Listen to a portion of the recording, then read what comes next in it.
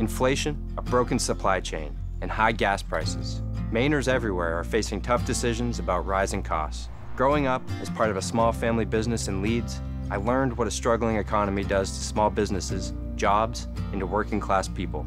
And serving as a Marine in Afghanistan and Iraq taught me to stand strong for what's right in the face of adversity. I'm Jared Golden, and that's why in Congress, I'm an independent voice for you, taking on my own party to stand up for Maine families. I was the only Democrat to vote against trillions of dollars of President Biden's agenda because I knew it would make inflation worse. I've stood with law enforcement against defunding the police. I support cutting the gas tax and increasing domestic oil production. I'm working to lower prescription drug costs and standing firm against any cuts to Social Security and Medicare. I'll always be an independent fighter for you. I'm Jared Golden, and this is my family. I approve this message because when it comes to doing what's right for your family, I'll never back down.